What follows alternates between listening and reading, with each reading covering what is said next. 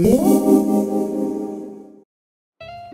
everyone, welcome back to FUNSTON TV. This is Mai. Today I wanted to share with you a review of my all-time favorite fragrance for women, and it's the Dolce Gabbana Light Blue.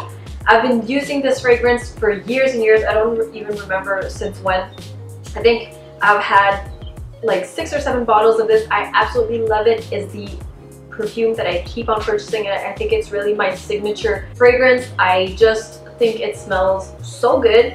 So just to give you a bit of background on this fragrance, it launched in 2001 by Dolce Gabbana, so it's been out for 15 years already, and it's an award-winning fragrance. It won a lot of different beauty awards.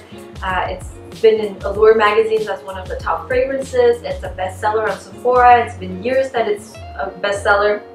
It's very popular, and the reason for it is because it is so this perfume has even had its own exhibition at the Museum of Arts and Design in New York as one of the century's most groundbreaking scents. So just to give you a bit of background on this fragrance, they say it represents the aroma of sparkling summer days, yielding to evocative evenings of warm flesh and roused ardor. They describe a story in which man meets woman. The designers are extremely proud of Light Blue's legacy, which includes several perfume awards. So again, this fragrance launched in 2001, and the cologne for men subsequently launched in 2007, and then starting in 2012, each year they released a special summer edition. They had, for example, Summer in Portofino, I think it was called. No, Dreaming in Portofino, Living Stromboli, Escape to Panarea.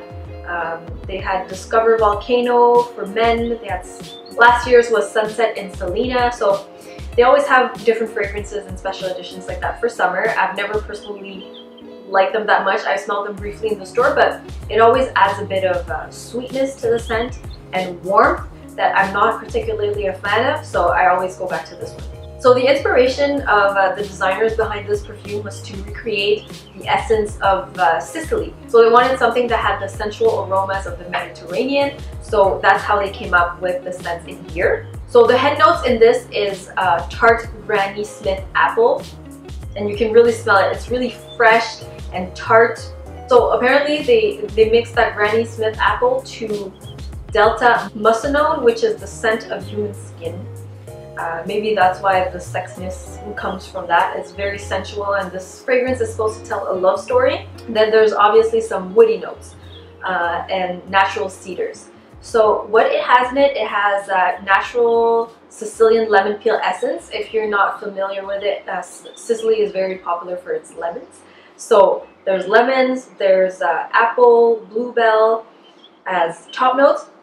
So immediately you smell a lot of freshness from it, and then the heart notes, you get bamboo, jasmine, and white rose. So it's going to deepen up and smell a lot more feminine and sexier, and it gets more woody in the end. And then the base notes are citron wood, amber, and musk. So the top notes are really, really fresh, and then it's going to deepen up again and become more and more sensual and deep, but never, it doesn't really smell musky, but it smells a bit warmer, and it really transforms with the chemistry of your own skin to create something absolutely beautiful. When it lingers on the day after, it stays really long. I think I can get a good 6 to 8 hour wear out of it, but I personally, I've been wearing it for so long that sometimes I don't even smell it on myself, so sometimes I have to take breaks for a few days before using it again. So on the Sephora website, they describe it as a stunning perfume, overwhelming and irresistible like the joy of living. The scent is surprisingly colored with the liveliness of Sicilian citron, the happiness of Granny Smith apple, and the spontaneity of bluebells. Feminine and resolute notes are expressed with the intensity of jasmine, the freshness of bamboo, and the charm of white rose. The deep and true base embodies the character of cedarwood, the fullness of amber, and the embrace of musk. So they also say about this fragrance that it's the joy of living, the light blue Mediterranean life. Rediscover the original celebration of sensual Mediterranean style, capturing sun-drenched summer days and dazzling nights. This colorful, fresh, floral, fruity scent reflects the sexiness of Mediterranean lifestyle. So that is really what it evokes. It evokes summer and liveliness. It's feminine at the same time, but it's not overly powering. It's not too sweet. It's not too floral. It's not too fruity. It's just it's fresh, and it's bright, and it's fun. And at the same time, it's very sexy, it's elegant, it's timeless. I just absolutely love this scent. So the style of this perfume, they call it deep and true. I don't like overly sweet perfumes. I don't like overly florally perfumes. This is fresh, it's citrusy, it's fruity, it's just beautiful. I think it would fit so many women. I strongly suggest it. And I recently got a 200ml bottle. This is the 100ml that it usually comes in, and I was lucky enough to find a 200ml bottle. And I don't think they sell this everywhere, but I got this at the duty-free boutique crossing from Montreal down to the States. So this is really worth it at the duty-free boutique. I think this I got for $119, whereas this is about that price at Sephora. So this price you get for everything, tax and everything included, and you get the double of what you get there.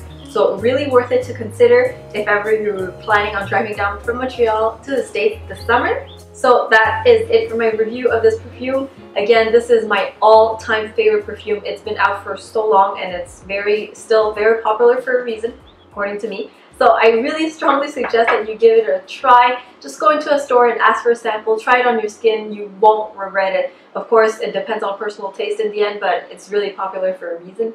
So anyways, I hope you enjoyed this video. Please let me know down below what is your favorite fragrance for women. And thank you so much for watching. Don't forget to subscribe, and I'll see you next time.